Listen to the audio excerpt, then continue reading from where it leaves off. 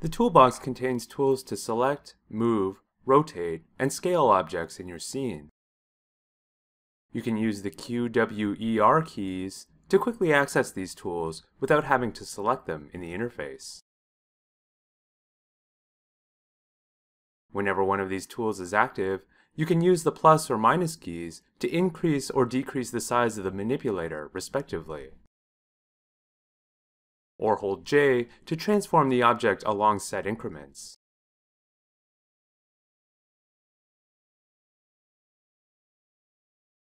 You can also hold Q, W, E, or R and left-click anywhere in the scene to bring up a marking menu of options related to that particular tool.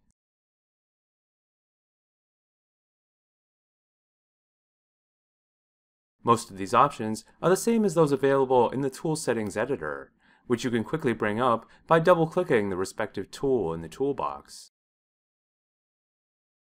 Double-clicking the icons of other tools in the shelf brings up their tool settings as well. Additionally, you can access the Show Manipulator or Universal Manipulator tools by pressing T or Ctrl-T respectively. The former is specific to the type of tool currently selected, while the latter incorporates elements of all the transform tools in a single place. Any current tool not normally stored in the toolbox is placed in the last slot here. You can then access it by pressing Y.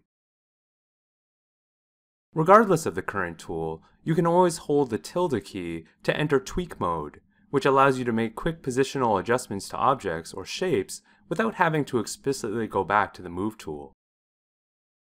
Finally, you can press Shift plus W, E, or R to keyframe their respective transforms on the selected object.